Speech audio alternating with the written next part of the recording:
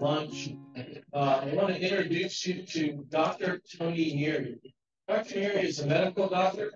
He's also a wildlife and firefighter, as well as he assists with prescribed burns here in Georgia. And Andrew, if you would spool up Dr. Neri's presentation, right, should be good to go. Dr. Neri. Good afternoon. All right, so a couple of things. First of all, I'm Tony Neri. I'm a physician with CDC, and our disclaimer from CDC is the talk doesn't represent CDC in entirety. First of all, I want to thank Colonel Malley for hosting us today. This is a beautiful venue. I've had an opportunity to present at Tifton, and I really enjoyed it, and this is a really neat opportunity here too. Thanks much to Scott and his wife for putting everything together. This is a really big lift, and I very much appreciate all their work in doing it. And also, I just see a lot of friends here in the room. I've been burning with DNR for the last 12 plus years, and I was raised by wolves in Colorado, and I was a firefighter out there. So I have about 20 years in the fire service overall, mostly in wildland fire, but a little bit in structural. Second thing is the uniform. So what's the uniform all about? I'm with the Public Health Service, which is based on quarantine in the United States. I work for the Centers for Disease Control and Prevention, which you heard probably a lot more about than you had ever planned to in the last 3 years. But we focus on quarantine. It's the same rank structure as the Navy. So I'm a captain, which means in the morning, I got a lot of talk about being a colonel out at the hotel, so I'm a captain. Why is CDC here? So CDC, typically you thought about Ebola or COVID and all these other infectious diseases, but really we got involved in wildland fire more so in the last couple of years related to smoke. So the smoke coming out of the Canadian wildfires was a big eye-opener for the East Coast.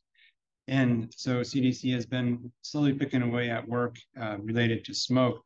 So smoke, as you know, knows no geographic boundaries, as readily demonstrated. But the smoke that they're planning to do, the Forest Service and a lot of land management agencies are moving with an eye with what you all are doing towards a prevention focus, so a prescribed fire focus rather than a reactive wildfire focus. And there's going to be a balance in the nation as we shift over that way. But we work directly from the CDC angle with the Environmental Protection Agency, USDA, Department of Interior, and a bunch of land management agencies about how do you address smoke and the ambient air quality standards that are impacted by the smoke that you might be putting up in Albany or wherever. In addition to smoke, at CDC, our job is to support the state and local health departments. So we get involved in wildfires and even prescribed fire from the aspect of prevention, response, and recovery in places like Hawaii most recently, but also Gatlinburg or Boulder, Colorado. Those are places where we're actively engaged in trying to understand how do we help those communities prepare for smoke and wildfire, and how do we help them recover when they need to. One of the indications of that, and just to show you we have some skin in the game, is that CDC became a signatory member on the Wildland Fire Leadership Council this year, which is a national group that puts together a document which escapes my mind what the name of it was, but the national, someone remember the name of the document Whifflick puts forward? Should know it, but I'm usually at the ground level of fire, and now I'm up at here somewhere. The community, and then also we are also involved in a number of interagency work groups, as well as the Wildfire Commission, which is an advisory group from the federal agencies to Congress about how do you better work with wildland fire. And particularly with my role at CDC and my background being able and fortunate to work with you all, I have the opportunity to talk a lot more about prescribed fire rather than a reactive wildfire. And I think the nation is headed towards a more prescribed fire focus. And they look to you all, like I said. One of the other things I wanted to highlight is this, with the resources you saw up here, was the community wildfire defense grants. There is an intent from our angle, from the CDC angle, to help communities get access to that $1 billion of funding or so, and with a prescribed fire focus. And so I defer to a lot of the folks that were up here earlier about how to access them, but know that we have the interests of the communities most at heart, and we're here to help support you. All right, with that, said, let's talk a little bit about heat trauma and drama. Sounds like a soap opera. Mm. All right. This is one of my favorite sayings by Churchill. And it really comes down to my role as a physician on fires. I said I've been around fire since 98 or so. And it's often, it comes back to me as the physician to understand and deal with issues as they come. But one of the things we most often run into when I'm out with the interagency burn teams is this idea about failing to plan or planning to fail. What does that mean? Coming out of this talk, I wanted you to ask yourself 5 questions, and you have when you have the time, or 2 o'clock in the morning when you can't sleep or whatever. So what am I going to do if there's a medical incident? And how many of you have seen or had been around a medical incident on one of your burns? Raise your hand. So a couple of you. And it's not just having been on major wildland fires. These happen on state or private landowner fires too. And I think the harder things on medical incidents on private landowner fires is it could be someone you really know quite well. And that can make it a lot more difficult to think about how do I address this and not freak out. How far away is the nearest hospital that can handle trauma? So this isn't the Doc McStuffins or Doc Holliday down the street, or even maybe the local hospital, because they not be able to handle the trauma that can come out of a fire. And then in addition, if you have a medical incident or you plan for a medical incident to come down, then you at least understand where you're going to go and whether they need to have a medical helicopter come from a more staffed hospital come to meet you. Because as you can see, your times to wait between the time an incident happens, whether that's a heat-related illness or a trauma, those increase exponentially. And they're often far, far longer than you would want. So knowing which hospital can really handle trauma and how to get people to it is going to be important for you to think about.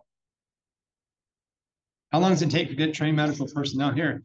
Georgia is certainly such a rural state that you might not have a volunteer fire department in your region for a while, in your area for a while. And not only that, we'll have some example about this, but are you getting the right folks in at the right time?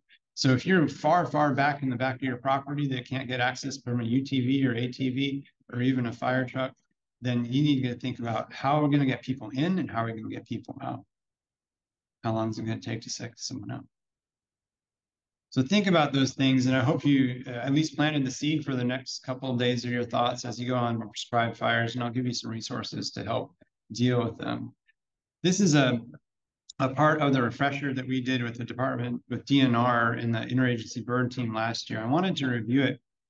This is so Lynn Rosenberg is a firefighter out of Ohio, a young lady who died on this fire. It was a prescribed fire up in Pigeon Creek, which isn't too far from a somewhat urban area in Ohio. This is the burn unit. It's a UTV trail. You can see the blue circle has the burn unit overall, and the trail itself is the brown. So they're burning within this trail. And what happened is towards the end of the day, it always happens at the end of the day because we're tired, we're hungry, we're trying to get home. You can see on the bottom left, there's a parked UTV.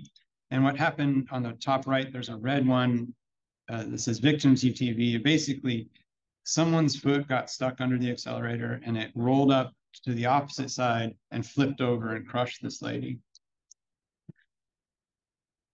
And then, so what does that mean? So the crash was right up here. You can see the P is the parking spot.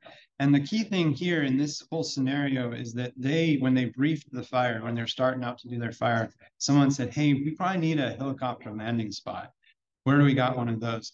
And then that ended up being the parking spot. And I think that's really important to consider because no one was able to park their cars intentionally. They parked their cars away from that. If you have a medical problem that goes down, no one's going to be digging around in their pockets for their keys to move their cars out of the way. That takes up a huge amount of time and you might not have the keys in the right place. But they really thought that through. And it wasn't anything more than a 1-minute conversation with the burn boss about where are we going to land a helicopter if we need to. The more you can bake that into how you think about wildland fire and how you think about prescribed burns is really, really important. And you'll see how long that takes. This is about a mile to get in to an outside of the evacuation site. And this is where the helicopter landed. So this is an example, but it also is indicative of a place where you have pretty good access via UTV. If you hit a crash back on the left side of the graph where the burn unit arrow is, that would have been a very different scenario. Let's see how long it took to get there. So in about 15 minutes from the time they called 911 to get this lady, they're able to get the UTV off of her and call 911. So EMS was on site within 15 minutes. It took about 20 minutes to transport to a helicopter. And then it took about another 10 minutes to get to the liftoff. It's about a 45-minute window. And I'm going to tell you that's a super generous, that's a really, really fast response for being in a somewhat rural area of Ohio. Well, if there's anything you get out of this presentation, it's going to take a long time for you to get folks out. And it's not just like if she couldn't clearly walk out, but if she were on a hand line, you're talking about hours of response time. And it's also going to take a lot more personnel than you would think. So I urge you to pull the trigger on requesting a lot more resources at the start, because not only do you have a medical incident, but you have an active fire in the background. And beyond that, you have a helicopter, if you do a helicopter, that might or might not be able to land because you have smoke in the area and it's very dusty. But think some of these things through as you're going through your planning, and that's my main request of the day. Fortunately, there's a lot of resources in which you can think this through a little bit about medical evacuation. Realistic times is the most critical one. Has anyone who here has seen the incident response pocket guide? Who keeps that in their fire gear? Yeah, a good number of people. There's always a section in the IRPG. Doesn't matter what year it is. There's always a section that's usually red. It's called the 9-line item. The IRPG is Incident Response Pocket Guide. We'll go through it in a second, but then think about all these other things that lead up to a crash or a fatality. And there's a cumulative amount of problems that occurred in that scenario. It wasn't just that someone's foot got stuck under an accelerator for her. It was towards the end of the day, everyone's tired. We're trying to rush to get out. We aren't hydrated. Think about all those things and making sure they had enough food. Thinking about all those things in advance has a huge prevention factor in trying to get you from being in those scenarios in the first place. This is a brief walk through the medical incident report, also called the 9-line, because you can see on the bottom, it only goes to 7 on the right side, but it goes all the way down to 9. But when we train our folks on the interagency burn teams, we'll walk them through it this year as a preview to what we're going to train on this year for the MIR, for all the people going to our DNR refreshers. But I force people who don't have much medical experience to, number one, assess a person in our trainings, our annual refreshers, because I don't have a great deal of medical capacity within the IVT. And I want people to experience real world scenarios. And you can use the medical incident report to help assess them. So you can see on the right side, there's the IRPG page 106, which helps you walk through step by step. And 911 operators will help you do this too. But I want purposely to make people feel uncomfortable in our trainings and use this, because what I'll have them do after I create a scenario in our training is I'll have them walk through this 9-line and call 911, not for real, but they'll call our facilitator, and then 911 is going to ask them all these different things that are on this 9-line item. And again, to just think these things through, what you're going to do. Where's our nearest hospital? If I get a snake bite, I need to let the hospital know, because sometimes we have to medevac a person from that hospital to another hospital, or we have to medevac medicine from another hospital back to the one we're transporting someone to. If we have a helicopter on the fire, generally that's probably not going to be an efficient way to transport someone out, even though we always think about it, because they're not going to let a helicopter full of fireballs land on the top of on the hospital. That wouldn't work out too well. And you got to unload all the stuff. And by the time you unload all the stuff out of a fire helicopter, you might as well get a medevac helicopter in there. And you aren't going to be able to land a helicopter in there if you don't have the appropriate personnel to assess the area.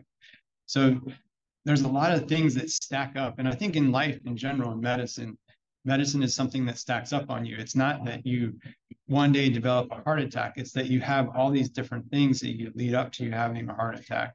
Same thing with medical incident report. It gains momentum when you get into it, sorry, with medical incident.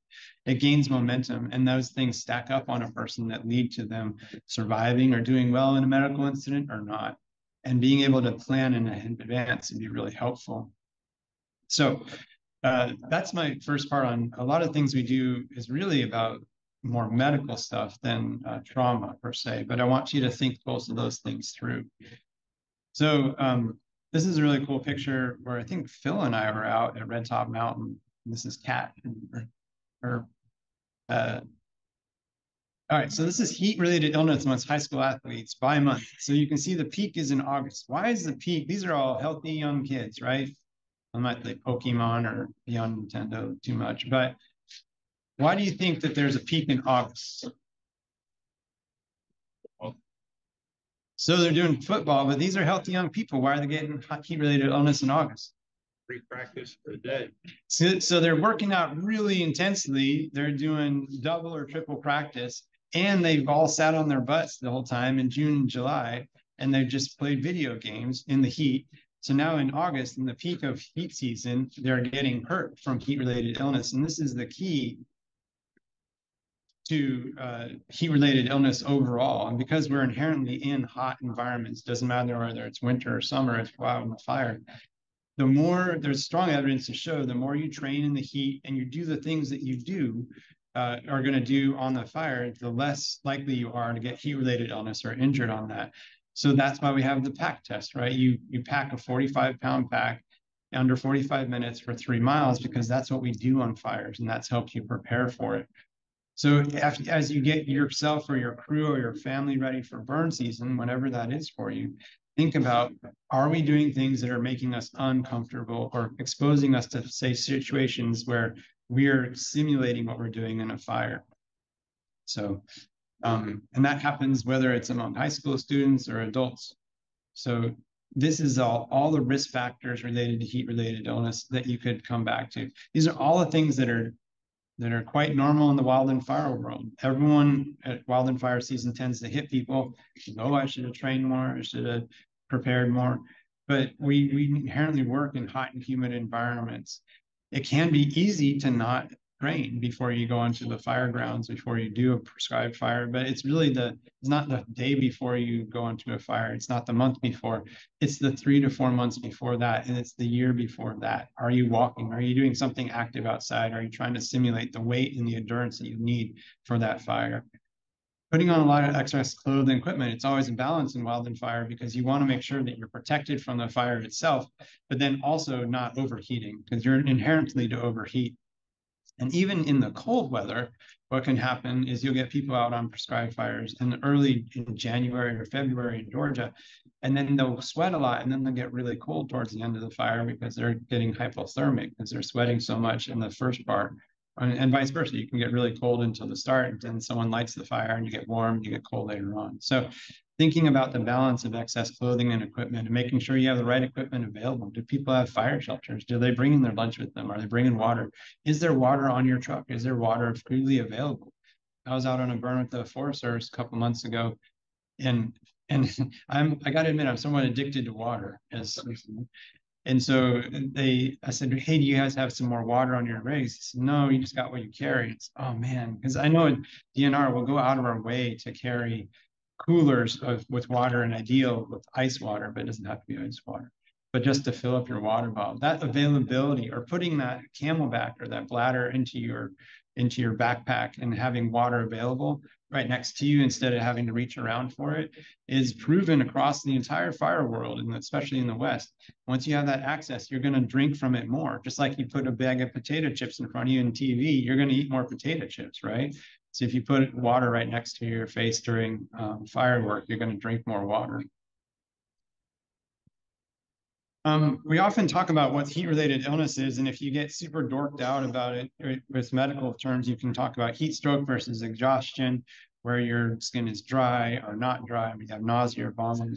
But really, this is a spectrum. So what I think you should most focus on is the left side of the equation. So, and it's really knowing the people you're out with.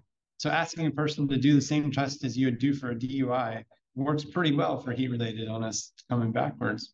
And if you've never done a DUI test, which is probably a good thing, you want to come back and think about, is my friend thinking clearly? Can he subtract from a 100 by sevens and still come out with the right number a couple times? Can he use all his fingers? All these other things to say that my buddy isn't acting normal. Because I can guarantee you, if your buddy's not acting normal because they're getting exposed to heat, there's a bunch of other people on that fire that are also not having trouble with heat. So just thinking that through, I don't care as a doc whether you're going to diagnose with heat cramps or heat exhaustion or heat stroke, but I care that you recognize whether a person's thinking clearly or not thinking clearly. And I also want you to recognize that there's momentum in this. Once you start going heat cramps and heat exhaustion, and heat stroke, there's a rapidity in which that increases, and people can go down quite quickly if you're not aware of what's going on. So when you treat heat-related illness, number one, you stop working. You hydrate them with cold electrolyte drinks or water. And the agency maybe changed that, but I want to say I usually use like V8 because it has a lot of salt in it, or Gatorade. Things like that to get your salt level back up. That's what those folks are doing because they're peeing out most of the salt in their sweat, or sweating it out or peeing it out. We're going to put them in the shade or AC truck. And I grew up out west, like I said, and usually you could throw them in a creek in the west and they get cooler. But if you throw them in a creek in Georgia, they're just wet and hot. So you don't throw them in a creek, and that probably doesn't work in Georgia, but you can put them on air conditioning in the truck. I started playing around with the idea of cooling vests, and you saw it if you got a Tour de France or even a couple of golf tournaments of cooling vests. I think that takes a lot of work to get involved with. I wouldn't advocate that on an agency-wide basis, but I've liked the cooling vest over time. And even myself, as I do a lot of endurance sports, and I'll have a sock and I'll put ice in it and I'll put it around my neck, and that helps cool all the blood going to my head. So at least my head doesn't think it's too hot. The rest of my body is telling it is. But things like that to help cool you down or cool your crew down are really important. Check the rest of your crew. If one person goes down, I can guarantee other people are gonna come out poorly with it, and it creates this domino effect. So not only is that one person down, but you get other people who can't evacuate the person who's already down because they're getting heat-related illness too. So the more you can keep your eye on this as a fire manager, the more important it is. And these are just a couple of things related to the prevention. So hot environments, start early in the morning, take frequent breaks during the afternoon, taper off your fire as you get towards the afternoon. Don't expect to do logarithmically more work in the afternoon just because you started late early on. Think about exercise and get out, walk the dog, walk the cat, whatever you want to do. Say hi to your goldfish. The exercise in the heat and go fishing, whatever you want to do, but get some training outside. Make sure your crew does too. Small fitness goals. I never have been a big fan of all of the shocking fitness things where they'll boot camp you into shape, because what happens is you boot camp and then you crash. It's almost like having a lot of frosted Cheerios. You go up and you come down. Having something that you like to do on a regular basis is really important. Making sure you have the right gear at the right time and the right nutrition around is also really important too. Bringing extra food for people that could have it. You can bring a dry thing of Gatorade you get from Publix or Kroger and the powder, and then mix it into their water. I carry packets of Gatorade in my medical stuff too. So just stuff like that, and just thinking about those things is really important. That's about it. Oh yeah. This is just a reminder that this is something that went down. It can readily happen to you, and it will take a lot longer normally to get out than 45 minutes. I would say hours, and it's going to take at least 6 people on a litter to walk somebody out, and you have an active burn. So think about those things as you go through your medical planning. Think about where you're going to go, what are you going to do, and how are you going to get folks in or out as you go along. This is my contact information and phone number. You can call me or email me.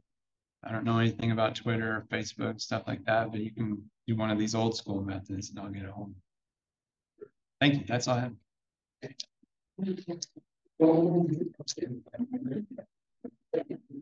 right, so this is important stuff, so bring the time for questions. If anybody has them. You don't get to talk to a medical doctor for free very often. I'll send you the bill. Here we go. Eric's coming by.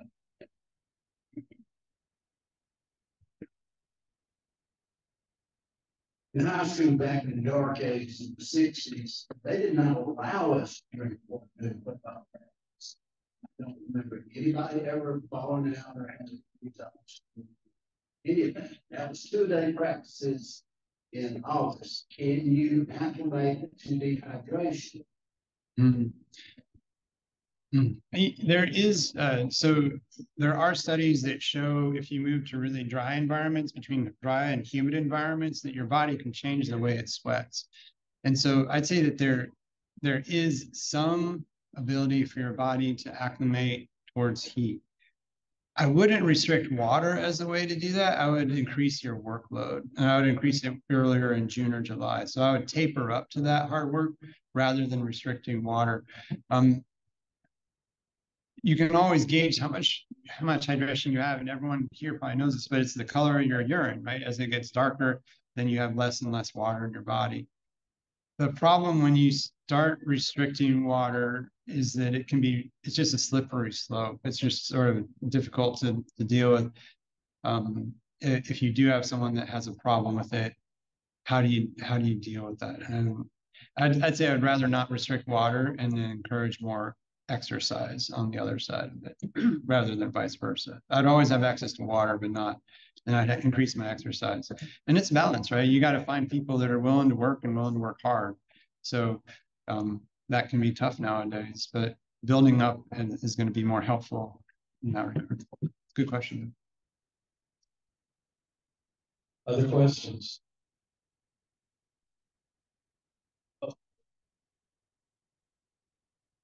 Hey, while I'm walking, by the way, when I played high school football, it was that you got one little tiny cup of Gatorade halfway through, and by the time it came to us, the ice had long melted, and there was usually mass. It's like protein, right? Going along with what the first gentleman said, we weren't allowed to have water, but we also were mandated to take a couple of salt tablets right when we started. Can you elaborate as to how that might or might not have helped us? Yeah, and so I do a lot of endurance type athlete stuff. I'm not a good one, but I do it. And so there's two aspects of that. Number one is the salt you intake. So there's a theory that the more salt you intake on your day-to-day basis, the more you sweat, because there's a lot of sodium in your body that gets out, and the more your kidneys are trying to get things out of it, separate out the salt from the water that's coming into your body. So some endurance athletes that do better with water management will have lower sodium content as they build up to their race, as they do more outdoor extreme sports. So, and in general, I think the US has a very high sodium concentration in its food. So if you decrease the amount of salt you have in your food, that probably benefits you from not sweating as much out. When you get into when you get into firefighting or working out or doing football practice, that's where you can use salt, right? And you can use salt to balance it back out. I think that there's really good evidence to show a lot of those electrolyte drinks, whether it's Gatorade or something that don't have sugar in them, are very powerful, and it's about the amount of sodium that's in them. Salt tablets are sometimes palatable to people, sometimes they're not, and they can make people really, really sick. But it's the same concept of replacing the electrolytes you have, and not only to say during the exercise, but after the exercise. That doesn't mean you got to be drinking Gatorade Sport with high concentrations of sugar and salt all the time. But I usually have a Gatorade or two afterwards in the car, so I recover my electrolytes more rapidly. And not only that, but you're also needing to hydrate after you do what would be considered for most people pretty extreme exercise, which also decreases your chances of rhabdomyolysis, and what's basically breaking down your muscles and clogging up your kidneys with all of this muscles you're tearing from this extreme endeavor. So having enough water helps flush that through your kidneys, and then having salt or some sodium type concentration thing during the exercise is helpful. So I'd say that that's a good approach. Salt tablets are not something my stomach tolerates well, but it might. So after all of that, the bottom line would be if you're managing fire crew on a hot day, giving them salt tablets ahead of time might be nice. Well, what I'll do, I think I wouldn't do salt tablets if I had something available. I do V8, if I was to be honest with you. Have something available like Gatorade, V8, that you can drink. Salt tablets, I think you're going to make people who might not be able to take them in because they're just too much salt at one time. But just having that available during the time period and making it acceptable to drink those things is probably the most critical factor. And you get one, sometimes I have people that don't want any sugar in them because they have diabetes or other things. I think there's two considerations there. One is if you're such a fragile diabetic that you're on a fire, you need to think about where you need to be in that fire, and maybe on the engine or maybe at the truck in a cooler spot. But two, there are electrolyte drinks that triathletes use. Nun is one of them that have no sugar in them and just concentrations of salt. That are acceptable if that degree of sugar is going to throw off your diabetes. But then again, just think whether you need to be out in the field too much if you're that fragile diabetic. Everest. Your advice on the rattlesnake bite and time. Yeah. So there's a couple of things with snakes. Number one is you want to make sure. Where is it? JT. I don't think JT's here, but we had a guy at DNR who got bitten by a snake. He's a huge football player last year, football type player, and it's stuck in his thumb. The fan stuck in his thumb, the copperhead, and pulled it out. But there's a couple things with it, which I thought was such an impressive story. With snake bites, what you need to do is, I call it a restricting band. You can basically put a rubber band or two around your arm, and you can. I want you to be able to slip 2 fingers under it. I mean, it's almost like what you would do for a little bit loose of an IV when someone starts an IV, to restrict that, and you don't move it. And then you can call the hospital in advance because you want to make sure they have the right antivenom around. And if they're flying it, they might have to fly the antivenom to you.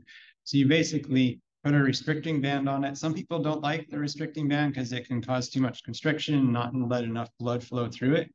But I think that it's been shown there's good evidence. As long as you don't crank down on it like the belt, you're not trying to tourniquet off your arm. You're just trying to restrict as much blood flow as would be reasonable to still get blood flow in that arm. Call the hospital, tell them you're coming in with a snake bite so they can prepare whether they life flight antivenom to that place or making sure they're ready to treat you and immobilize it. So if you get bit in the leg, you're not going to walk out probably because you don't want to move all that venom through. And when you do get it, who here's been bitten by a venomous snake?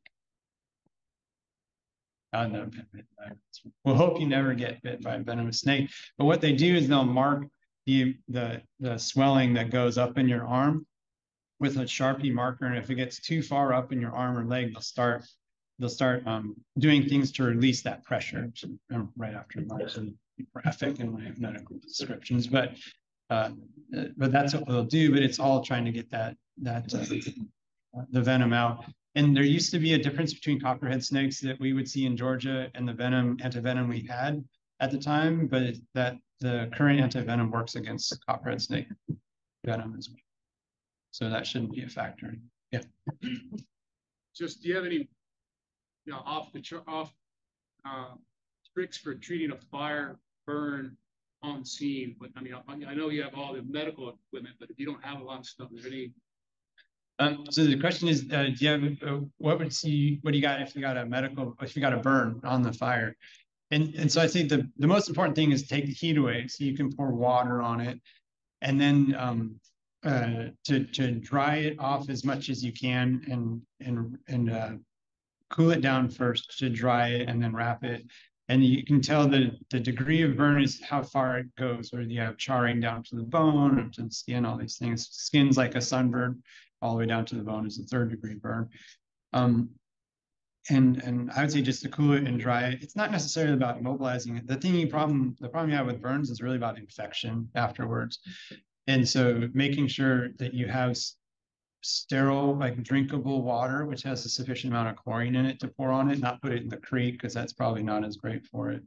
They'll wash the heck out of it in the ER and in the burn unit, but trying to keep as much sterile water as you could on it, keep it as dry and clean as possible. You don't want to wrap it in the Nomex from your buddy that's just been all over diesel and gas. Yeah.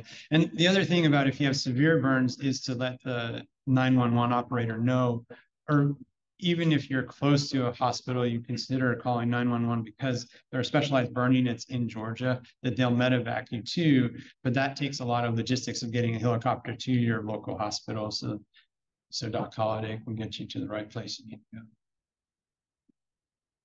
Okay, this will be our last One thing also to probably encounter if you get tore up by yellow jackets. Oh yeah. How many bee stings and how long does it take before you should get worried about it? As in Montana, when your guy got stung one time. Yeah. I mean, he locked up. We just about had to do a tracheotomy. Yeah. And I've seen others take 20 hits and be fine. What should you look for if someone gets wrapped up? All right. So everyone has their own sensitivities to allergies nowadays, whether it's peanuts or social media or yellow jackets.